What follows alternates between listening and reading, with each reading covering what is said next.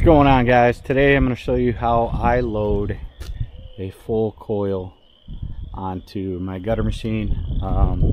People ask all the time, customers ask all the time how I load it. It's hard to explain, so I'll make a video today.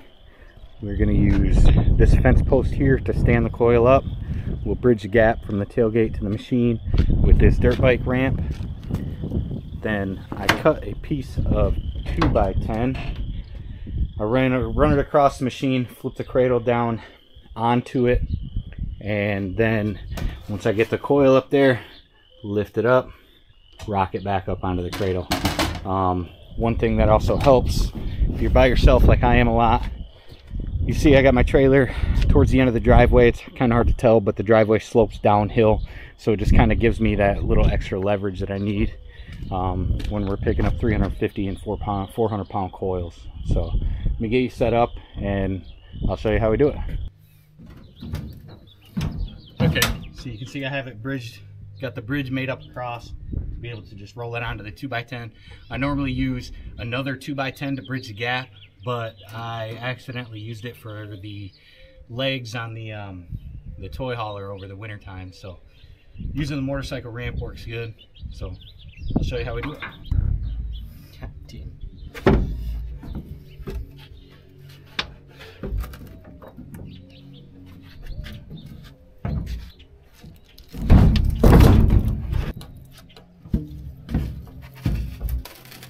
One thing to note is putting your coil the right way the first time so you don't have to spin the cradle around.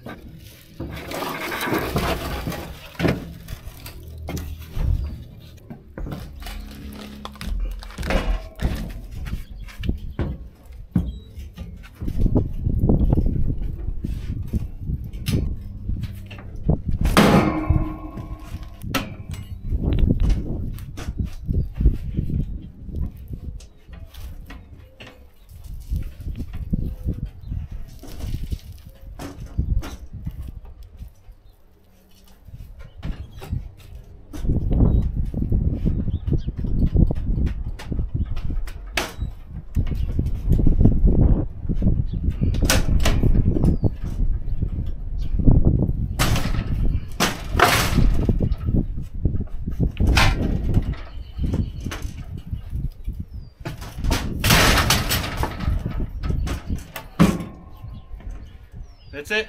That's how I do it. Yeah, guys, so that's how I load coil by myself. That particular one was right about 350 pounds. I've done it this way with a 413 pound coil by myself. It works good. Just be careful. Rolling it across the bridge gets sketchy sometimes. Make sure you're on flat level ground.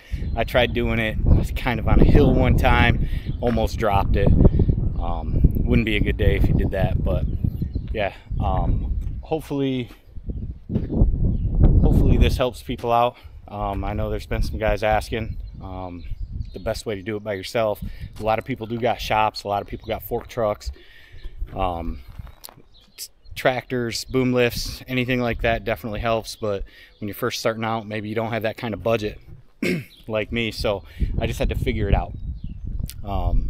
I do a lot of things by myself, and I have since I've started. I just had to figure that out. I didn't really have anybody to teach me. The only people I knew that did gutters, they had equipment to be able to do it, so I had to figure it out, which is the reason why I went with 2 cradles on this machine. This is a 5/6 combo machine. When I ordered it, I didn't want spools because I had a spool on my last machine, and loading coil by yourself with a spool is tough.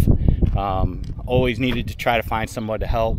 My fiance is a little gal, so she was having a hard time helping me. We made it work, but when I upgraded the machines, that's why I went with the 2 cradle setup, because then as that coil gets smaller, I can just literally rock it to the front cradle and put another coil on the back. So hope this helps, guys.